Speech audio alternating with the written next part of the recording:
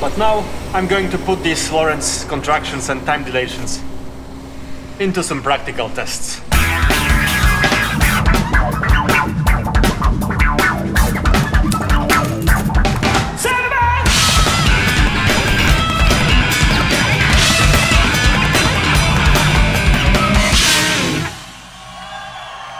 Hello everyone and welcome to my online course on special relativity.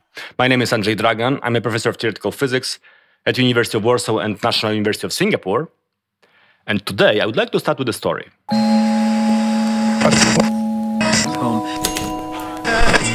A story that actually happened many centuries ago to Galileo.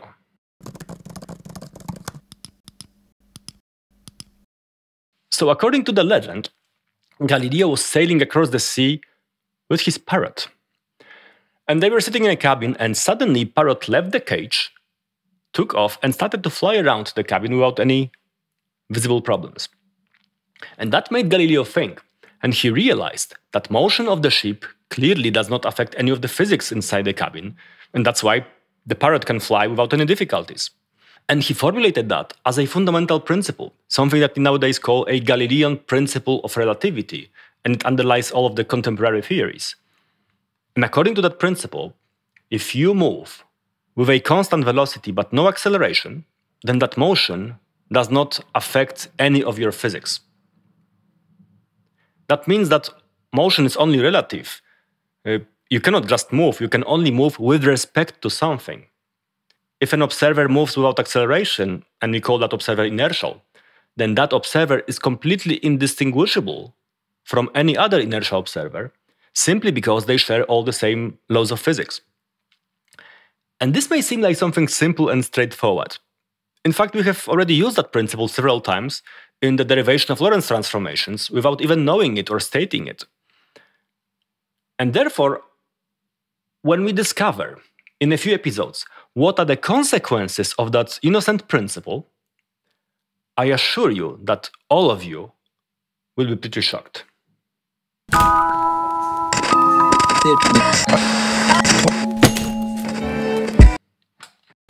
Okay, so let us start with some basics. Take the usual Lorentz transformation and let us find an easy way to invert it. Well, first of all, we can just invert the equations directly, it's not very difficult. But there is an even easier way to do that. So all you have to do is just to invoke the Galilean principle of relativity, and notice that when you make a transition from the moving frame to the resting frame, it simply corresponds to making a Lorentz transformation that corresponds to a velocity minus v instead of v. So all you really have to do is just to flip the sign of velocity.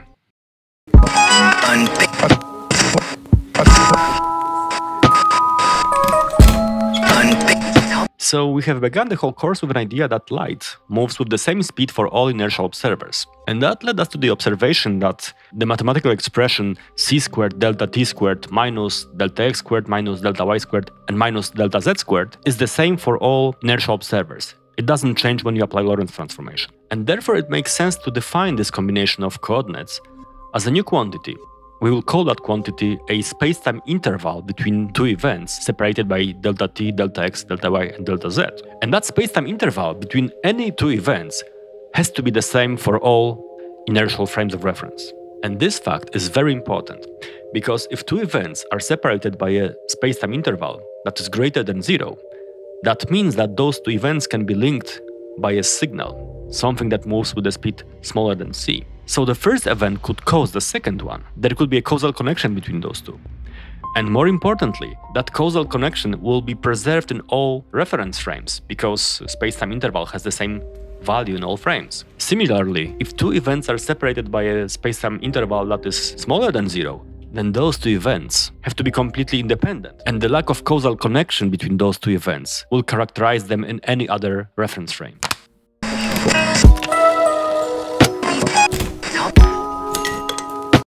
So it is time to do something really cool. So let us consider a pair of inertial observers. The first, resting one, will be using unprimed set of coordinates, and he also has his own clock that measures time t. The other observer that will be using primed coordinates, and his clock will measure some other time t prime, will be moving along the x-axis with the velocity v. And this is the usual setting that we will be using by default in all of this lecture course. And now let us ask a cool question. What is the relation between the rate of the moving clock that measures t prime with the rate of the resting clock that measures t? And to find that relation, we will invoke the inverse Lorentz transformation for the temporal coordinate t. And as usual, we can add the delta symbols because our transformation is linear. We can now notice that the moving clock in its own reference frame, the primed one, is actually at rest, which means that delta x prime for that clock has to be equal to 0. And that's really all we have to do to find the relation between the rates of our two clocks. And here's the stunning result. The resting clock measures delta t that is larger than delta t prime measured by the moving clock, which means that the clock in motion is actually ticking at a slower rate. Okay guys, we just got ourselves time dilation, an effect that makes all the moving clocks age slower. So since we already digested this crazy interpretation of motion as a hyperbolic rotation of space-time, we should not be surprised by time dilation effect at all. And the reason for this is very simple.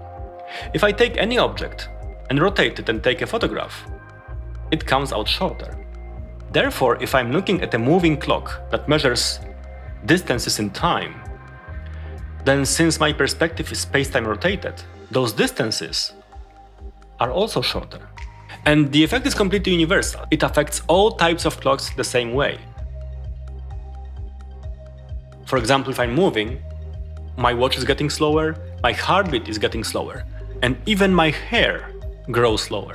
And since the rotation of space-time affects both space and time, we should see the same effect for the length measurements of moving objects.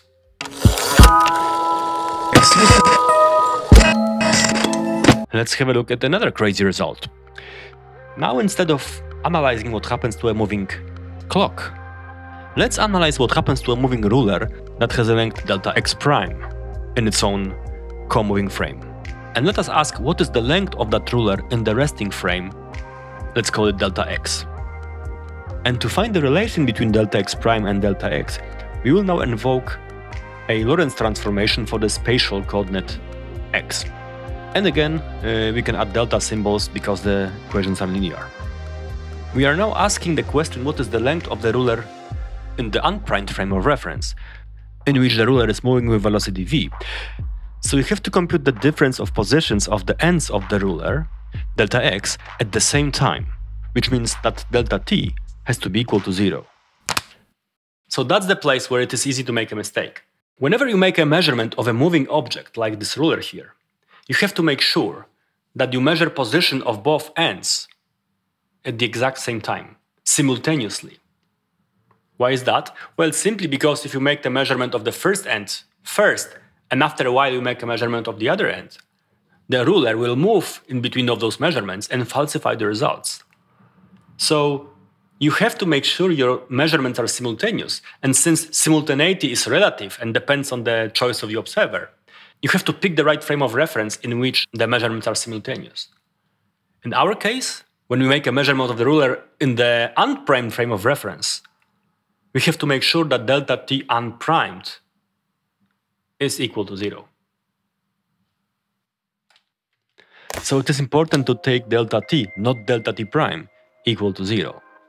And when we do it, we immediately get the result. We find the relation between the length of the ruler in its own co-moving reference frame, delta x prime, with the length of the same ruler in a frame in which it is moving with velocity v. That length is delta x, and delta x is smaller than delta x prime, which means that the moving ruler is simply getting shorter. There you go. Another interesting effect due to relativity. It's called Lorentz contraction. And again, it's a straightforward consequence of our geometric interpretation of motion as a hyperbolic rotation of space-time. So these things become quite trivial once we embrace that unusual interpretation of motion.